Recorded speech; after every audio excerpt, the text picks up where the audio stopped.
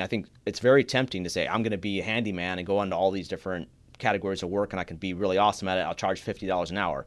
And that might be fine. You might be a handy guy. You're making $50 an hour, but that's where you're stuck. You're not training anybody else to be a handyman. That's true.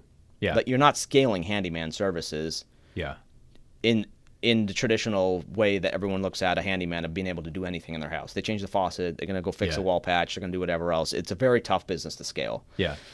I think you go back to the expectations and that, like, a lot of times if you can set healthy expectations for your customer when you're great at something.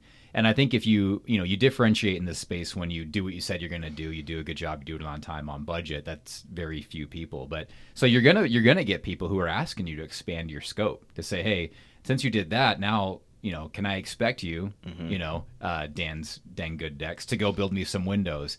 And I think there's some ego attached to that. Was like, well, yeah, right, yeah, right. How hard can it be? Right, yeah. And I think so. But then now you're setting expectations for your customer that maybe you can't meet.